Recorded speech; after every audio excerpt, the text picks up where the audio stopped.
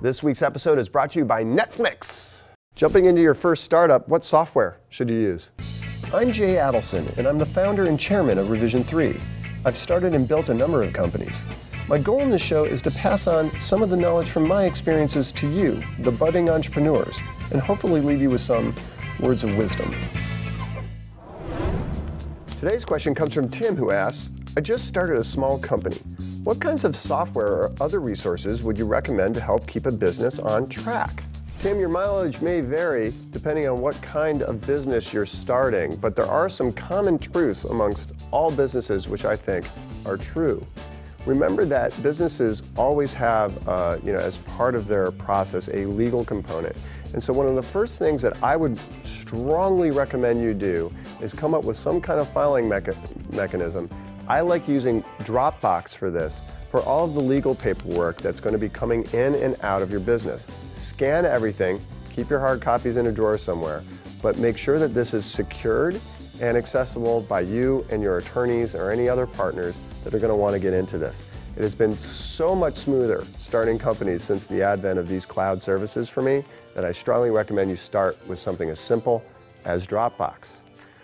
Moving on to other areas though, I know that HR seems like something that you should wait until you've got 50 employees and it's not a big deal, but I strongly recommend to all new entrepreneurs who are starting a company and actually doing their first hires to definitely invest in some kind of outsourced HR system. I know that I've done this through cloud services, through a number of different companies over the past. Most recently, I think at SimpleGeo, we were using TriNet, but there are a number of software packages you can look for, health benefits, where you can set up all of the employee health plans, sometimes set up payroll through these systems, and so forth.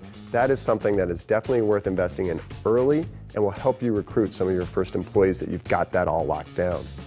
Speaking of payroll, payroll is an extremely important service. You've got to make sure you get this right, all of your workers' comp down, all that. Ask your attorneys for help getting all the initial pieces set up. But for payroll, I strongly recommend if you can't integrate it with a health benefit type cloud service provider, work with somebody like ADP or Paychex.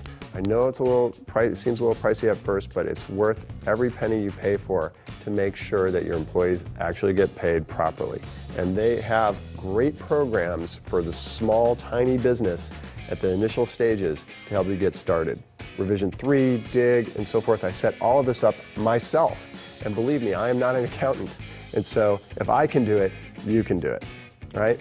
Now, as far as financials are concerned, this is kind of a tricky thing. I do talk to a lot of folks who set up QuickBooks for their initial business. And that's a great idea. However, there's one key piece that you have to remember before setting up QuickBooks. You have to have someone who knows how to use QuickBooks in order to set up QuickBooks. It sounds like, oh, all of my finances are going to be handled by these financial software programs. No, they won't. You do need someone who understands it. And at the initial stages of a business, it probably doesn't make sense to have a full-time accountant. So outsource it.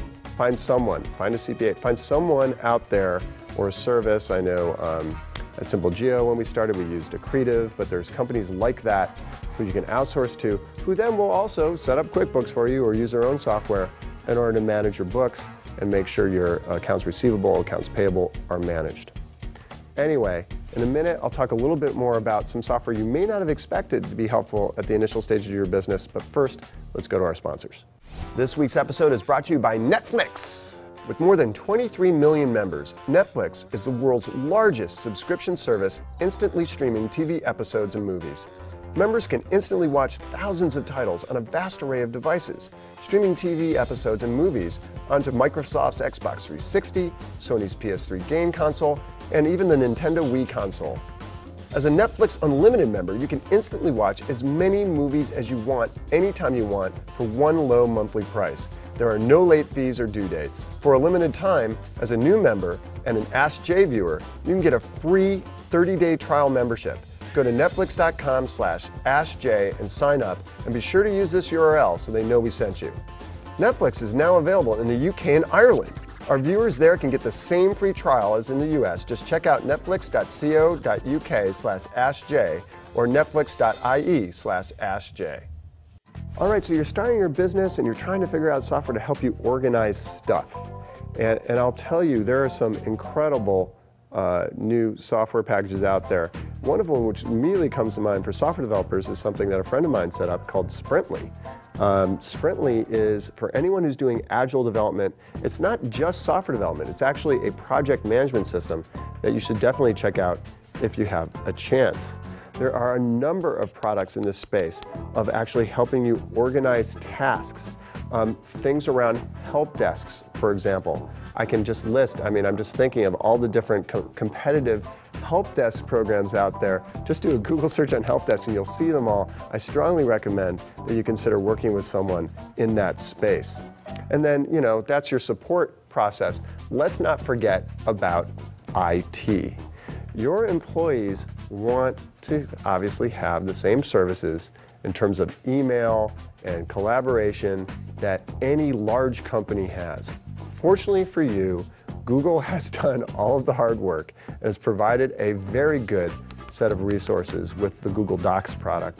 And as far as collaboration is concerned, yes, there are issues, and there are issues with the email, but even if you have employees that for whatever reason like to use their own email, like Apple Mail or Thunderbird, Google supports that. It supports your domain, so your brand stays intact, so everyone sees emails coming from your domain name.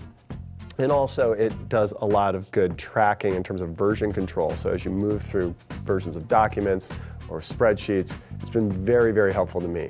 Microsoft has also products in this space. Their 360 product is making some headway, and I've actually talked to a few startup guys in my space who have been using it very successfully.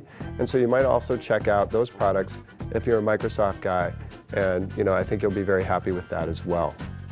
Anyway, so I think in general, software, it's something that's going to be changing. So my final recommendation here is don't stop doing your research on what those products might be, because tomorrow, or by the time you see this episode, there might be an even better software as a service or SaaS product out there that helps you get your startup off the ground.